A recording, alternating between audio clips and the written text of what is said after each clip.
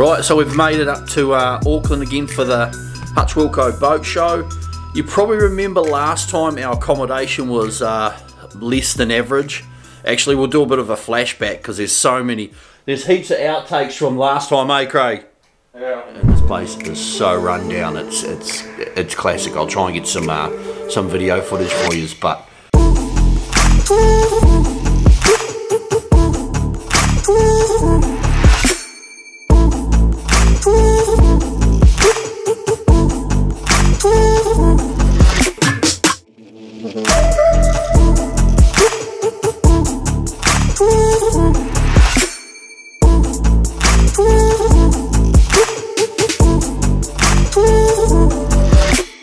Yeah, it was pretty funny. We've got heaps of curtain stuff that I didn't actually put on the video, but we're at the Royal Park Motel now, and we actually got milk this time. I think we might actually have some cups as well. Craig's going to do a cup hunt at the moment. There's little cups and all. So this accommodation is heaps better actually, which is pretty good. We'll do a walkthrough anyway. Sadly, everyone was actually, you guys are all asking us if we were going to go back to the Epsom Motor Inn. And to be fair, it was a pretty nice place. We were just a bit fussy really. Okay, walkthrough. Give us a guided tour, Craig. What have we got, mate? The number 8, what? No number 8? No. What else have we got? Some cups, we've got a microwave. Okay. You've got your little chody bed. And I've got the big one. No, I don't think that's how it works at all. I'm actually certain this is not the room we booked, eh? I'm fairly confident that it's nothing like the pictures and it's not the actual room. The guy didn't really even know about the booking, did he? Nah. Like, oh, so you're staying here. What's in that door over there, dude? Is that to the neighbours? Probably. Yeah. That's why the bed's in the way of it. Yeah, that's creepy. Right, we'll go and have a look in the bathroom.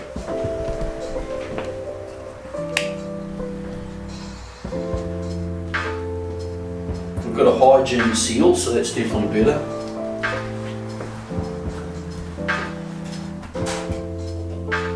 Yeah, not bad. We've got a big moth up there. Whoa! He's feisty. But no, she's pretty good in here. It's not bad, Barty. Not bad, mate. Definitely an upgrade. How's your bed? You happy with that little bed? Get off there. It's good. Get up. Don't give me the chode. Okay, so it looks like I've got the chode for the weekend. That's alright. I'm a bit of a chode anyway. They didn't. Oh, look at the little gas cooker. Oh no, this is good. This is good. Good, Craig, good. What's plan A? We're going out for tea. Oh, we're just going to get some beers or something, eh? Yeah, we're good. Right, we're going to go and do a beer run. Put the milk away, we're going to do a beer run. We were actually early with Jetstar too, eh? Good flight. Right, beers. What are you doing?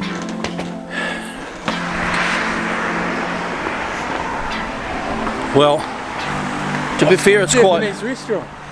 Yeah, that's the Japanese restaurant there. It's quite an emotional moment for me and Craig. You know, seeing the Japanese restaurant in all its splendour and glory, which is the Epsom Motor Inn. It's one of the best accommodations we've stayed at. Our dinner was awesome at De Grand. De Grand? De Grand? De Grand? The Grand. De Grand. So we're heading there for dinner. We made a booking, and it is by far the best Thai food I've had. But to be fair, it's not like I'll go out much and eat delicious Thai food anyway. Yeah, so seafood platter. We're deciding on what we're having for dinner. It's not really that exciting, but it's pretty exciting when you see the food. Craig's pretty jacked up at the moment. We're going with the, what are we going with, A1? Oh no. Bacon prawns. So we've got A5 bacon prawns, and we're going A11, which is mixed appetizer, which is A1, A2, A3 and A4, which is spring rolls, money bags, kairi puffs, and chicken satay. And then we're going with A16, seafood platter for 2, which is A6, A8, A9, A15. A6, fish cakes, A8, mixed prawns, 9 is hoi young, and then spiced prawns. No, that's wrong. Smoked salmon rolls. Tonight, do you want to have any appetizer or starter? Yeah. A bit of everything. Can we get an A5? Okay, A5, that is bacon prawns, so one bacon prawn. Correct. And then we want an A11 as well, please. Okay, sure. And then an A16. A16 as well. Okay, seafood platter, good choice. Yeah, and we're just going to share all that. Alright, do you want to order the main course now, or you want to see the... Yeah, we'll have all that and then see what happens. Yep, alright. Can I double check your order, please? So you're going to have... Is that not a main course or that? Pardon? Is that not a main course? Actually, everything that you order here is going to be like appetizer, but I think seafood platter for 2 is quite big, so maybe you might need that, no worry. So bacon prawn big appetizer and seafood platter for 2. Yeah. Alright. Thank you. And here is bacon prawns. Nice. We like those bacon prawns. Can we just order another bacon prawn now, please? Yeah, sure, I'm going to bring it. Can't help myself. All of these. Bacon and prawns.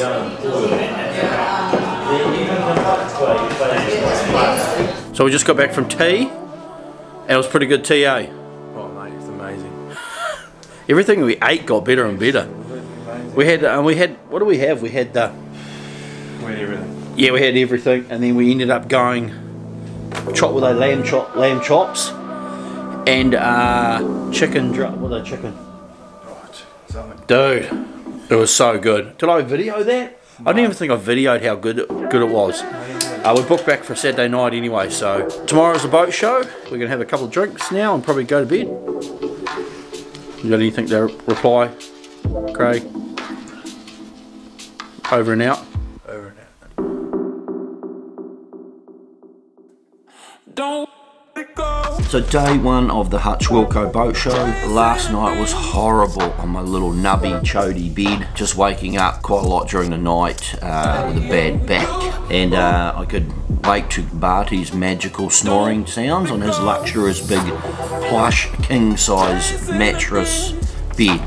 So last night wasn't too good. This place is a little bit better than last time anyway. Day 1, hoping to catch up with all the Senator crew, the Yamaha crew, and check out the new Yamaha gauges. They'll be pretty cool. There's a new bigger gauge. Hopefully catch up with Sam and the Shimano team, and also old Brycey from Akuma. Brycey lives in Nelson. He's one of our mates. It'd be good to catch up with him and torment him quite a bit. He's got a new product on the market, and I also heard there's a few new things from Shimano, so we'll check them out as well. But looking forward to my second Hutch Wilco boat show, and hopefully see a few people and catch up with a few people. So we're going to go and have breakfast now down the road, then we're heading there. We're going to Uber it. Those Uber things are magical. So let's go to the boat show. Pretty excited.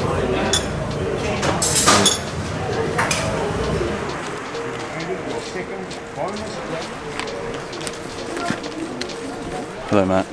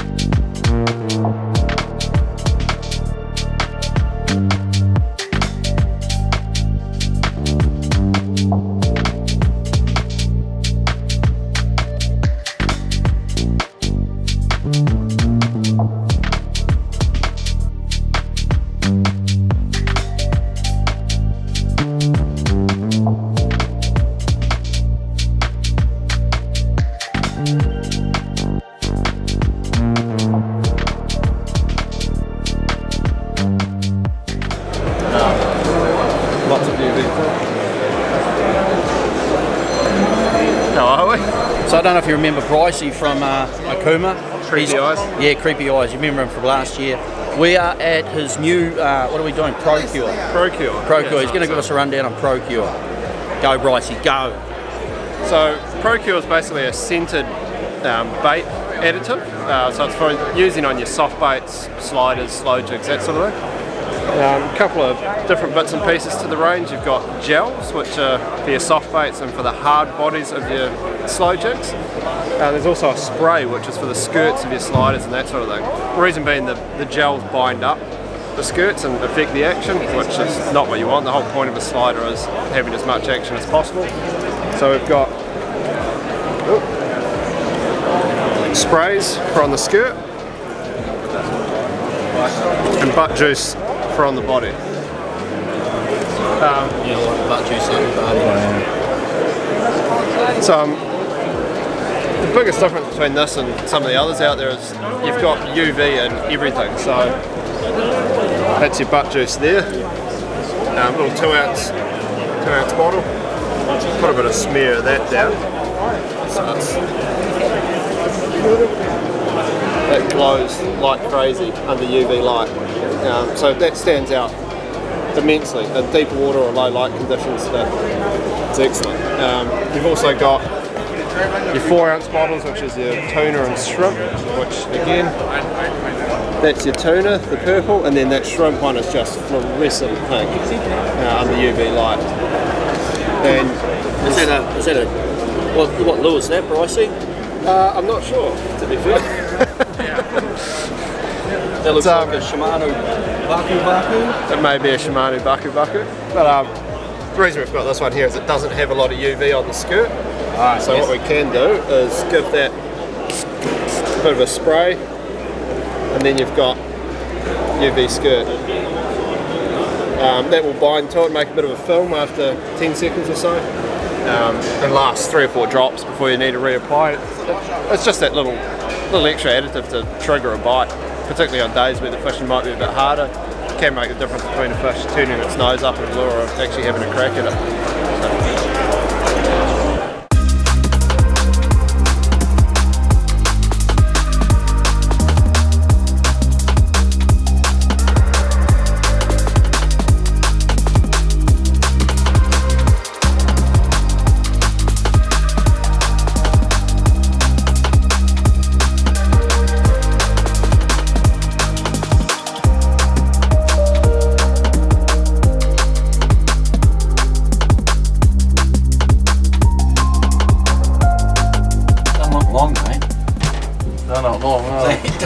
You look comfy in there though.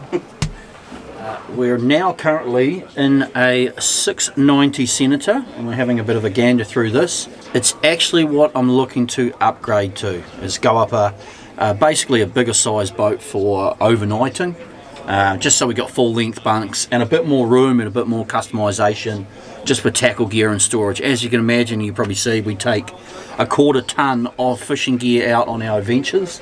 We're in talks with Senator at the moment about going up to a bigger size boat. Getting in this now, it is a big boat. It's so much wider. And the front, have a look at the front.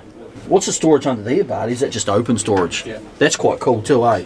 We are on a 770 and this is the similar door setup and seat setup I'm going to get on the 690 anyway. We'll try and get on the 690. That's pretty cool though, dude, eh? Hey? How cool is that? That's the setup that I'm going to try and get. But this seat here, I'm going to have a nice big helm on there, but I'm going to have that enclosed in. There's actually going to be a fridge under there. Over this side here, there'll be drawers here, and a different seat from there. That'll be a flat seat there, but it'll be the same, running the same doors as well. So that is a couple of features on the 690 that is on its way. How's that up top too? The little window. Oh, 1.8. Yeah, something like that. Oh no, 182 is it? Yeah. That's what goes.